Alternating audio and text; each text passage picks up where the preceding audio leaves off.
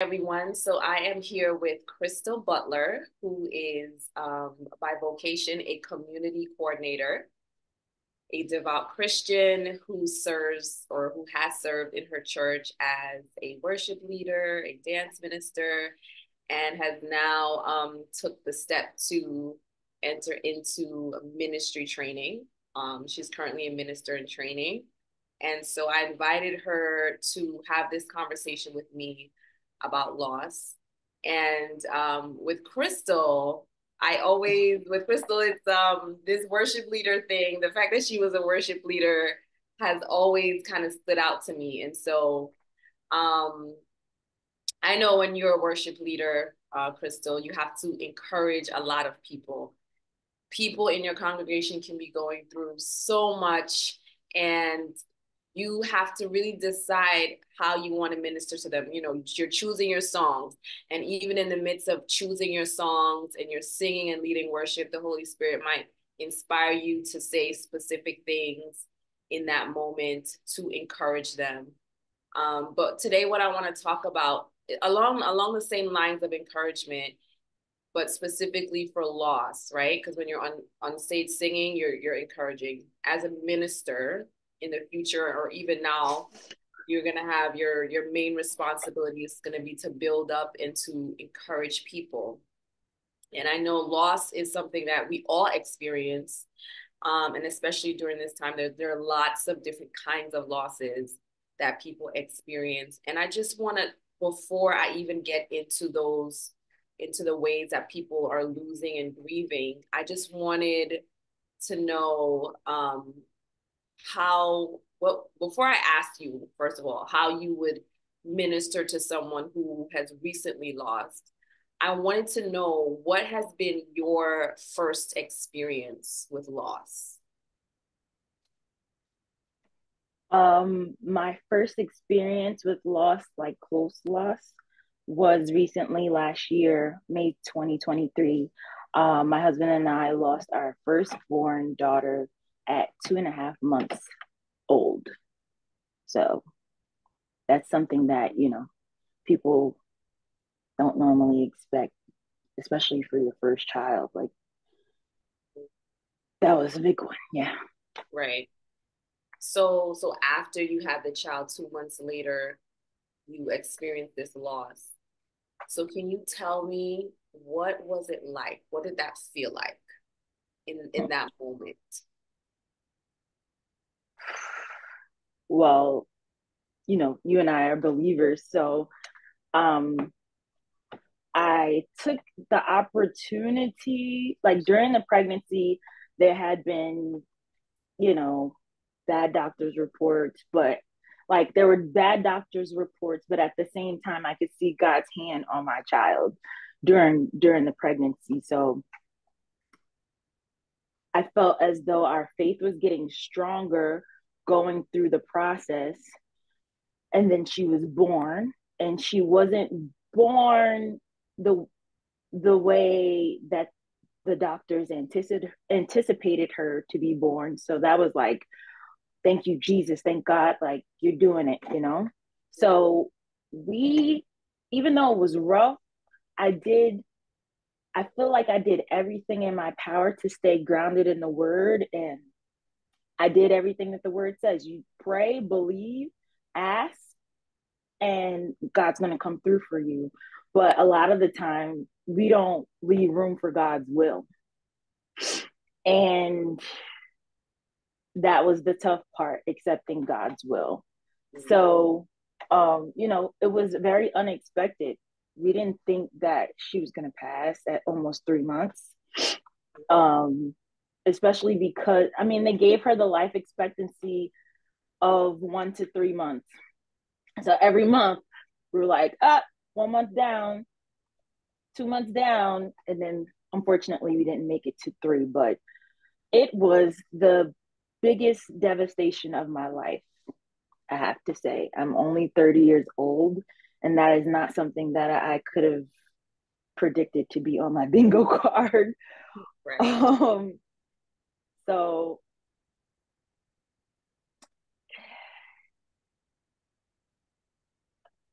don't know if I answered your question. I'm sorry. I don't know if Yeah, you wanted me to go into more detail. no, that's good. That's good. You Okay. answered it. I mean, it's pretty accurate what you felt like when that happened. It was like a shocker. You weren't expecting it.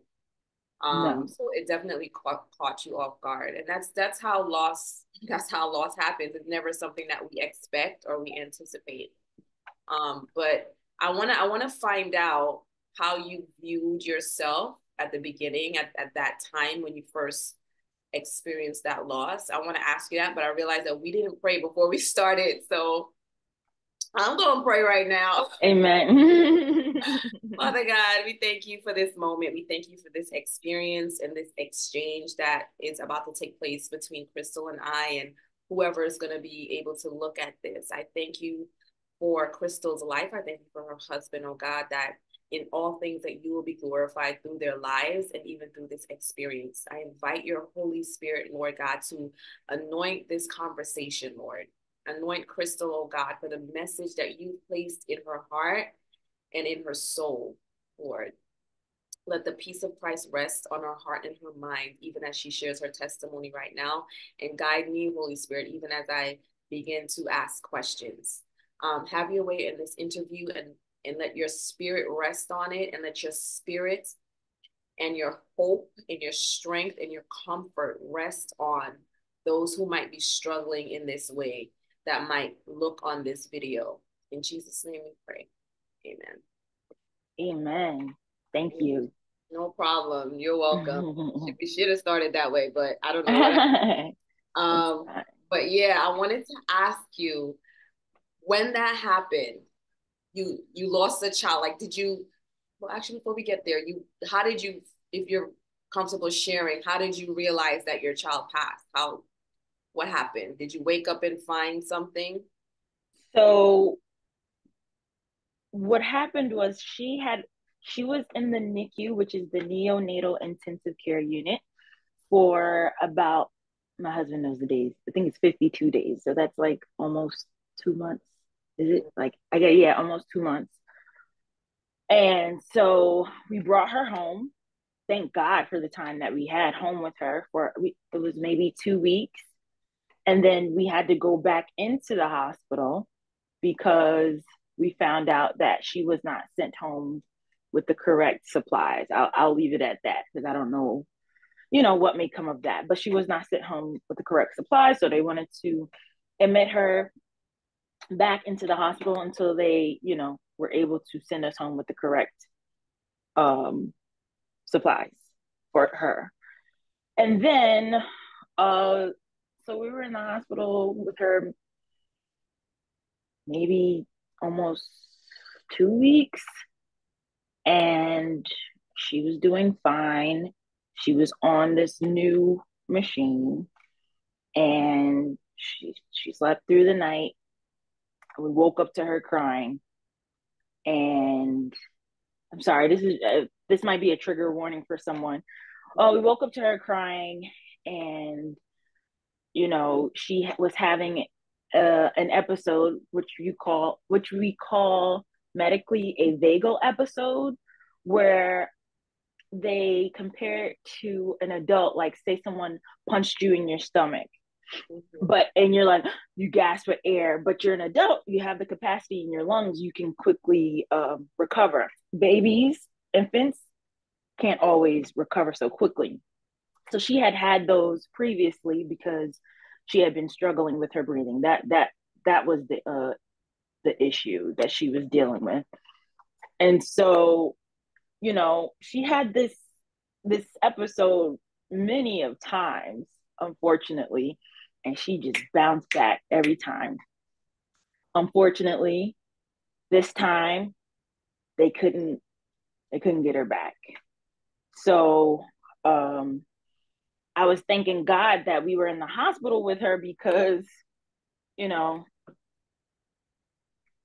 most hospitals are like, oh, only one parent can stay overnight. But I advocated because we had dealt with some issues with the hospital. And I said, you guys have interrupted our family dynamic at home. both my husband and I need to be here with her overnight. So thank God we were both there already.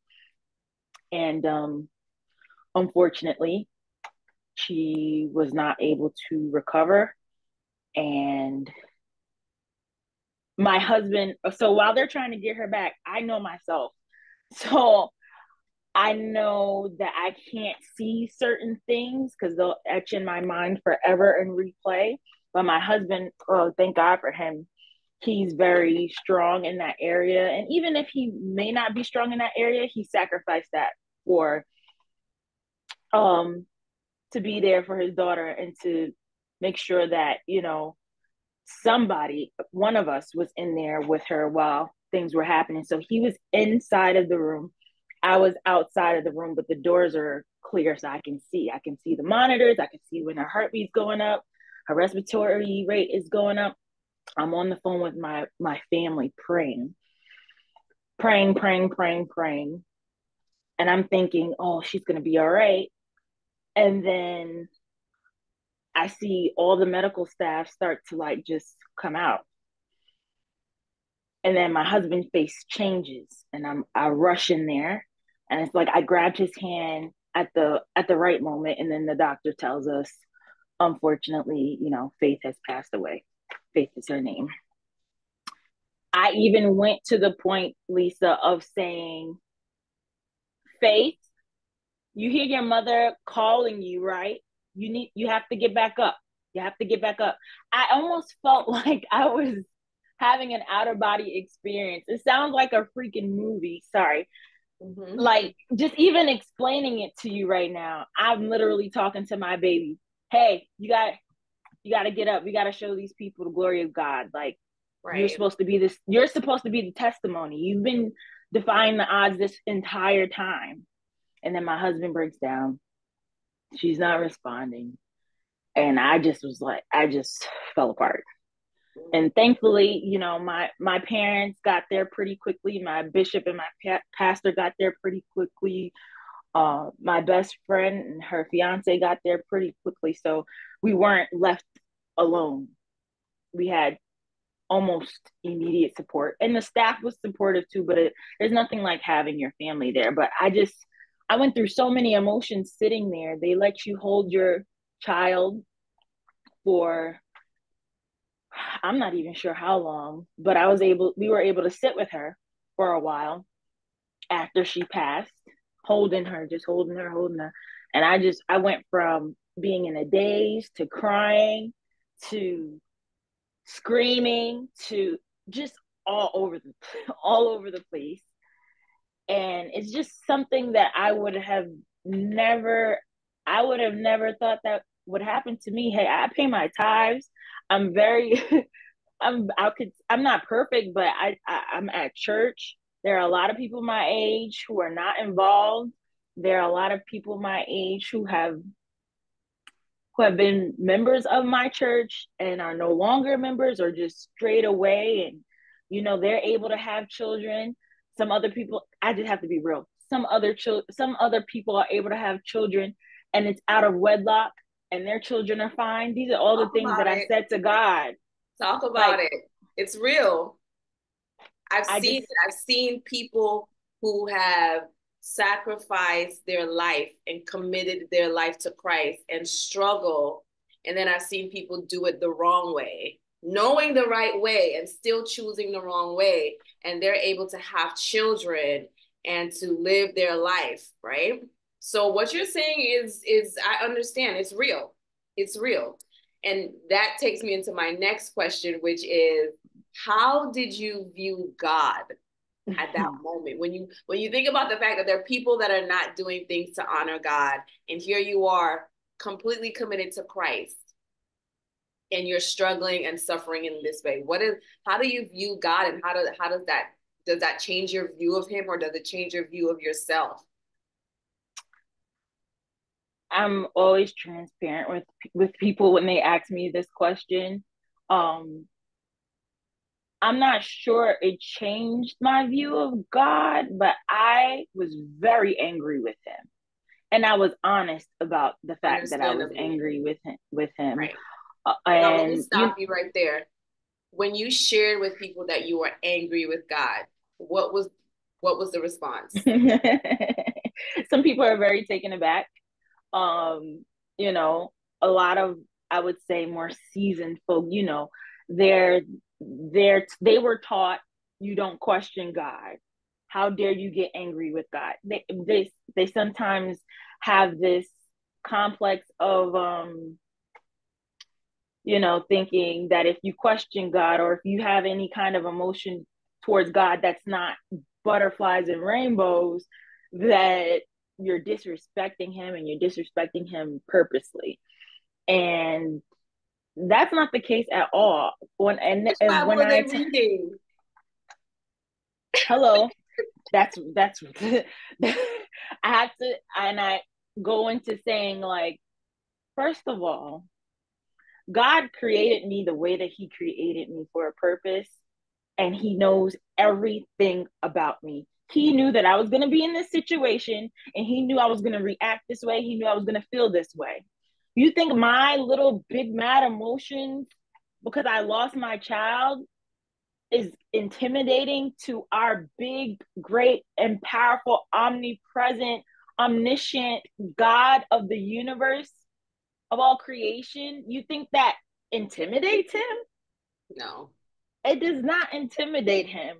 And I feel like I also say to people, it's better to be honest, because God will honor your honesty. And I found that because I was honest with God, right after I'm telling him I'm mad at him, I'm saying, but I need you. So you got to come through. You have to do something. Because Yeah. if I keep going down this hole, I'm not going to make it. My husband is not going to make, our marriage is not going to make it. So I need you. I don't I don't know what you can do at this point to help me, but I'm being honest with you. And that's where I feel like things started to my perspective started to shift about it. And rightfully so, because first of all, you said two things. First, we need to be honest with God. And two, we need to continue crying out and reaching out to him, because if you look at the scriptures, and David is prime example. Hello. Prime, David did everything except cuss God out. He did everything, right? He said, why have you forsaken me in one section, in one psalm? He said, Psalm 3, we were just looking at it this week. Lord, how will they increase that trouble me? Many are they that rise up against me. Many there be which say of my soul, there is no help Mm, for him in God, right? mm. And there are other Psalms where he's saying worse things, like, Lord, take their necks off. Like, he's like, this is the real. This is how I feel right now.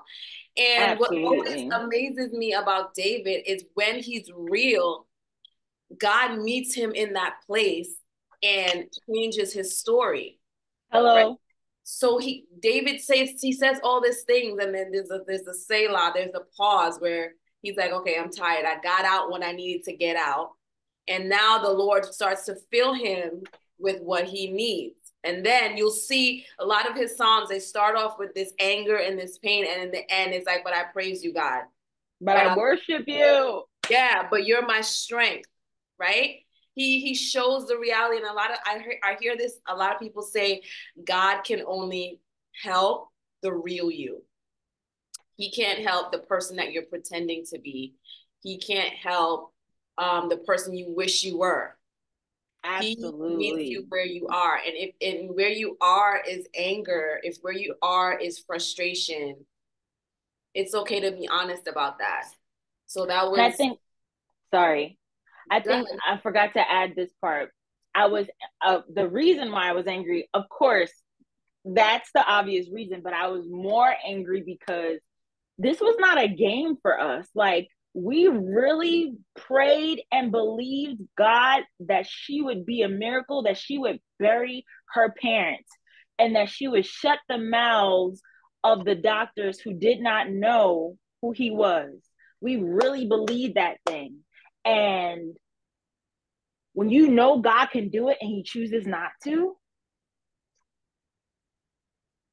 Talk about it. So now, tell me now how you looked at God, because you were honest. You cried out to him. You said, God, I need you.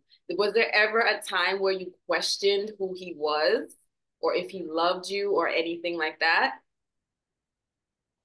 I never questioned him being God per se, because I feel like I already had a good foundation, like, of a relationship with him. So I never questioned him being God, but I did question his decisions.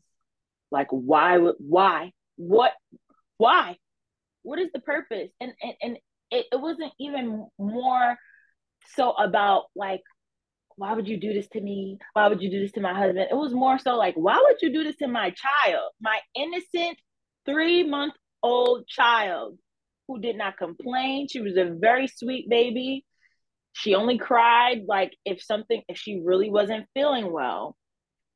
Like, very, very cool, calm, and collected baby. So I was more so upset because I felt like my child didn't deserve that. I wasn't even focused on me. I felt like she didn't deserve that. So I was questioning, like, why would you do that to an innocent baby? To For what? I still struggle with that sometimes. I mean, I know he's gonna get the glory out of this Right. prayerfully. He has to get the glory out of it, but to a baby who didn't ask to be here, Mhm. that That, that that's tough. that part was tough for you. So some time has passed since, and I just want to know what you went through: the anger, the frustration, the pain, questioning God, being upset that this happened not just to you and your husband, but to your child. Now, where like what is your resolve, right? How do you what does it look like now after a year for you when you think about the situation? Has anything changed for you? I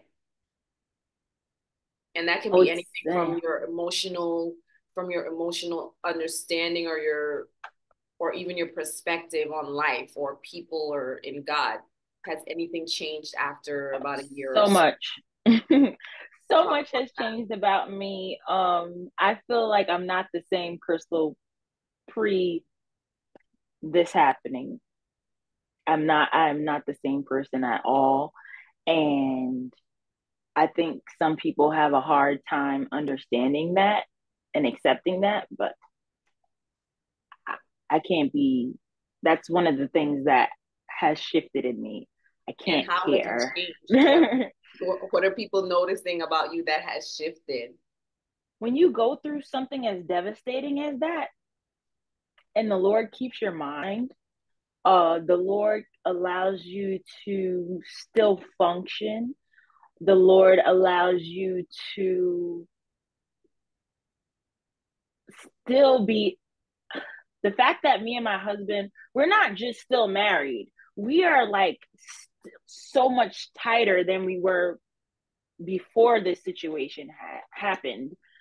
The fact that he's blessing our marriage, like, just realizing the blessing in that and being kept by God has, uh what is it? How can I say it? It has caused me to have a very low tolerance for inauthenticity. It has caused me to have a very low tolerance for foolishness and for people who, and not to say that I am not better than anyone. That's not what I'm saying at all. I'm not perfect. I just told you I was very mad at God. Um, but people who, like, per se play with him. You know what I'm Right. saying? Because I know that I wasn't playing with him, and he allowed something like this to happen to me, and but still kept my mind after the fact. and still blesses after the fact, so um yeah, I just don't have the capacity for foolishness anymore. And I used to Rightfully be so. I used to be very what is it? Accommodating. We Lisa and I went to school together, so for counseling and stuff. So that is a trait that I've always had. And Mm, so I guess that trait, it kind of made me like a people pleaser in a way, even though counselors should not be people pleasers. right. But We learned that. having that's what I was before, and that is no longer who I am. And Yeah, I I and think I and I a lot of us who have this heart for people, we automatically want to please them. Even if it means that we get hurt in the process, Oh yeah. that our desires are stifled, or even if it means that that other person doesn't get to see the right thing, the right perspective, Mm, right? mm-hmm. We do it because we want them to be happy. And even though we want them to be happy, we're suffering, but they're also suffering in a way that they haven't realized yet, because they're losing out on something that they may need for their future. And if we Absolutely. realize that, and we want to be nice, then they're missing out. You know what I mean? Right. But yeah, definitely feel you on the people. Um, Yeah. I got distracted with that. Oh, you were asking about how has my perspective changed? I Yeah, mean, that so was one thing about my personality, but the other thing I would say is that um I just try to focus on the fact that I don't know what her life would have been like if we continued down the path that we were going, if she would have suffered more. And that's not something that I would want. As much as it hurts every single day, still, that I don't have my baby, um, I would much rather her be healed on the other side in heaven than to suffer with me, which is a really, really hard pill to swallow as a mother. yeah, I can't So say that I would say that, to be, if I'm honest, right?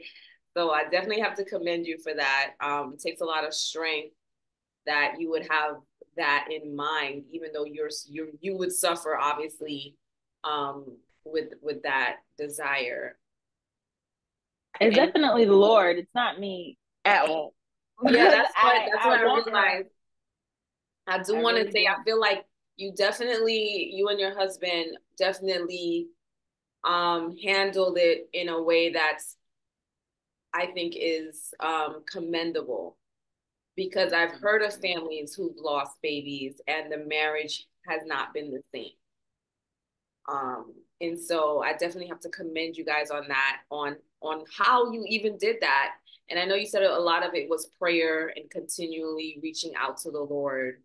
But it's definitely a testimony to the faithfulness of God, that even in the midst of great loss, He's still able to keep you. He's still able to keep your mind.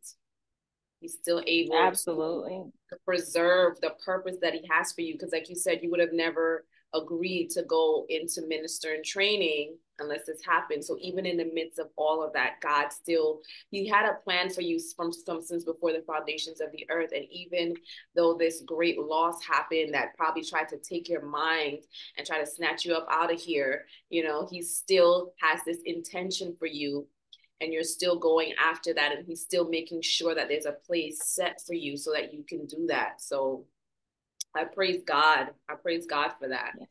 Thank God. It's almost like it's like, how dare I say no to the call?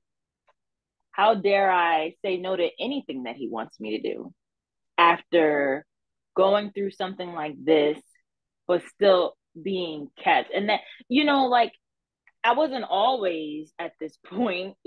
I don't even know if I mentioned it, but in the beginning, I stopped going to church. My husband was going to church consistently. Like, we grieved totally different, which could have been another, you know, thing that went into play that could have torn us apart.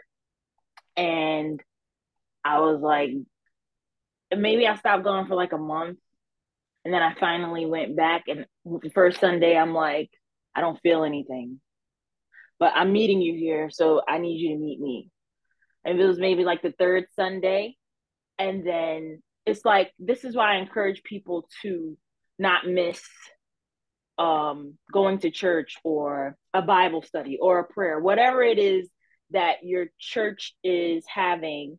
One, the word says, forsake not the assembling of yourselves, but you never know what's in the house for you. And that Sunday, I had no idea that I would get like the breakthrough I needed to, all right, it was almost as if I was in the grave with my child.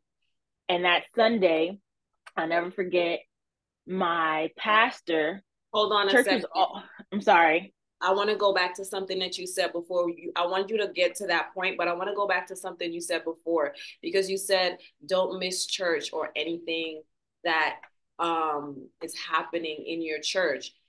And I want to add on to that, or just add on kind of to that, because there's very specific things that we do for our spiritual formation, right?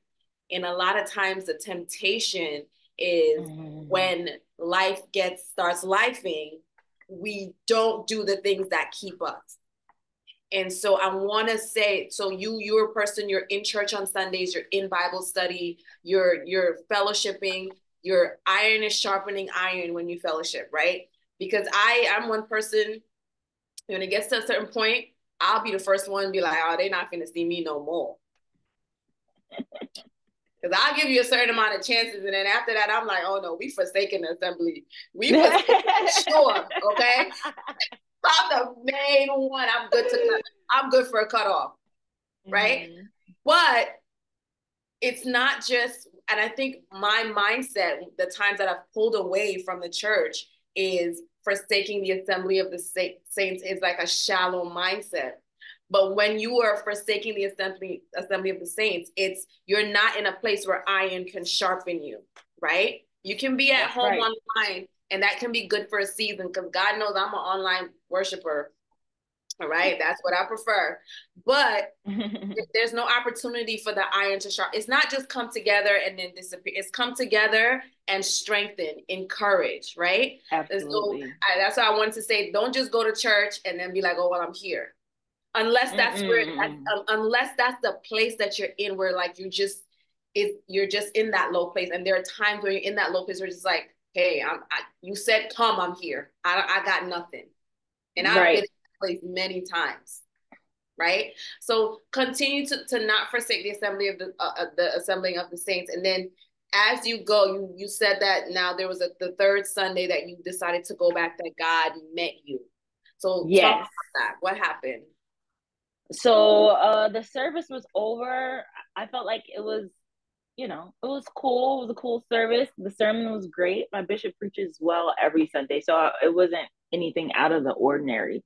But as I'm picking up my bag to walk out, my pastor's like, can I pray for you? And I'm like, okay. So she starts praying for me. She starts speaking into me and telling me where I am mentally. I haven't been talking to anyone about what I've been, okay, we were just at the funeral, the homegoing, maybe a month ago. But I hadn't talked to anybody really since. Like, I wasn't telling them, uh-oh,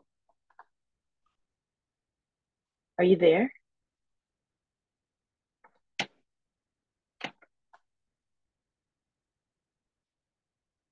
Lisa? Oh no.